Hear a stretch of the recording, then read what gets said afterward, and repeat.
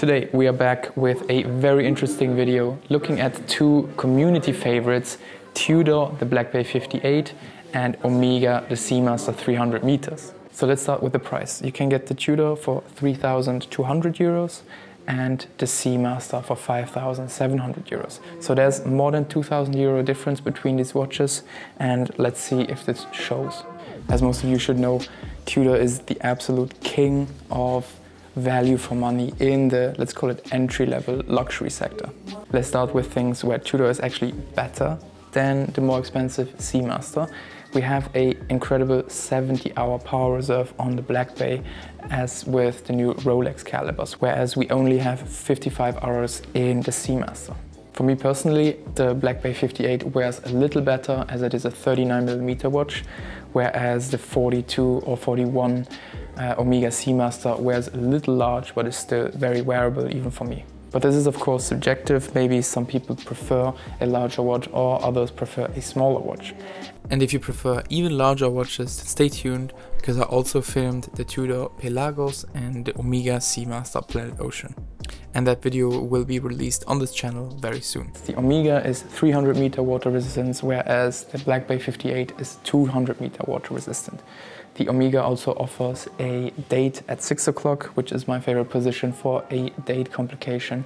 I think it's much more understated and not so in your face as a 3 o'clock date. Both watches come in a stainless steel case and a stainless steel bracelet.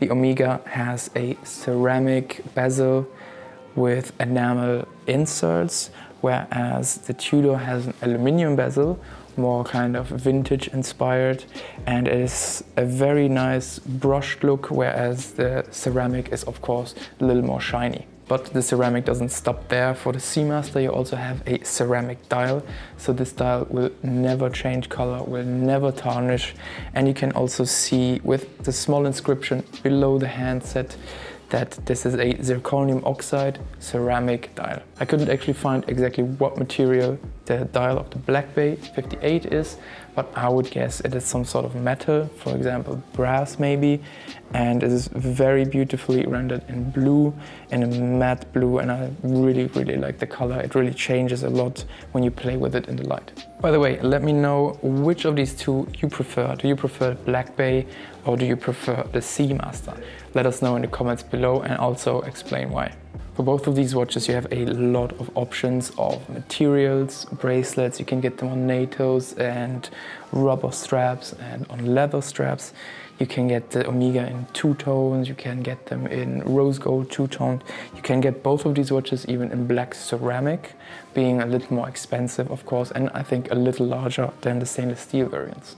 I think the Black Bay 58 is a great option if you want to go a little cheaper. Of course, 3,200 euros is not cheap at all, but if you look at the contenders of this kind of luxury dive watch, Tudor really is almost unbeatable.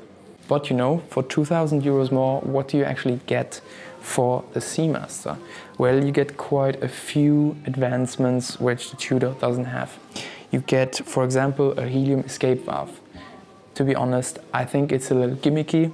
This watch is only 300 meter water resistant, and a helium escape valve is for pressure diving, and I don't think most of the people that wear a Seamaster are actually pressure divers.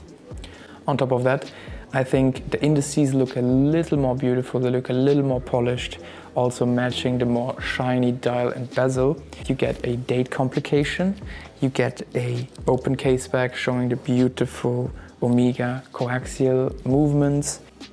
A very big thing is Omega's master chronometer. So this is a master chronometer, while the Tudor Black Bay is only a COSC chronometer. Master chronometers are certified on top of COSC certifications, adding additional tests, certifying even more accuracy and robustness of these watches. So if you want to get the best certification or the most advanced certification, Omega got you covered, because they have a few master chronometer watches and they are really on the top of their game at this point. The first ones to release these master chronometers, whereas Tudor is following suit now with their ceramic versions, for example. Now if you look at the bracelets, I have to say both of these bracelets are not my favorites. I don't really like the interlinks that are kind of polished and set in between. I think it just adds too much to the Seamaster bracelets, and I prefer a more simple bracelet. But the rivet style bracelet that we see on the Black Bay 58 is also not my favorite, but I would say the Black Bay 58 has a little nicer bracelet. If we get to the clasp, let's start with the Omega clasp. You have a double deployant clasp with a very nice pusher extension for tool-free adjustment on the go, which is something that is really practical, and I love to see it on a watch. When we go to the Tudor makes very nice clasps. They have a safety latch like Rolex divers, and in that sense a very nice and sturdy clasp, but unfortunately no tool-free adjustment, so you're gonna need a tool to adjust your watch on the go. Now let's talk about the personal stuff. Let's talk about design. Of course, this is my own interpretation of design. I think the Tudor Black Bay is a more understated watch. You have a clean dial with indices and hands. By the way, I came to love the snowflake hands. I think they look really unique and make Tudor watches very recognizable. When I compare this dial to the Seamaster dial is a little more busy with this wave pattern that, I have to be honest, I never really liked. Of course, it is beautiful when you see it in person, and many people might like it, but this is my personal opinion of the design. On the other hand, I think the ceramic on the bezel and the dial makes this watch very shiny and look very new, which many people of course enjoy. For me, the helium escape valve is a little bit of a disturbing factor visually. I don't really like to see it on a watch. I think it's a little, as I said before, gimmicky. I think it doesn't have to be there. Both of these watches are, in my opinion, very recognizable. The Omega on one hand with their skeleton hands, which they've been using for a while now on their Seamasters, as well as the bracelet. They have been using this style of bracelet for years now, and the addition of the helium escape valve makes this watch very recognizable. The Tudor flies a little more under the radar, but as soon as you look on the dial and you see those snowflake hands, you immediately know that you're looking at a Tudor. So which one should you get? I think the Tudor Black Bay 58 is amazing value for money. So if you want to go a little cheaper on your watch, or maybe also a little smaller, the Black Bay 58 comes in 39mm for 3,200 euros.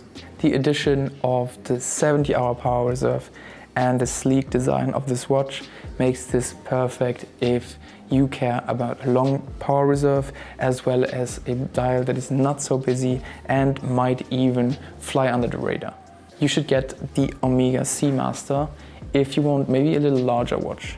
If you like the helium escape valve and the additional 100-meter water resistance, as well as the ceramic all over this watch. Of course, the Omega is a little more expensive, or a lot more expensive, with over 2,000 euros over the Black Bay.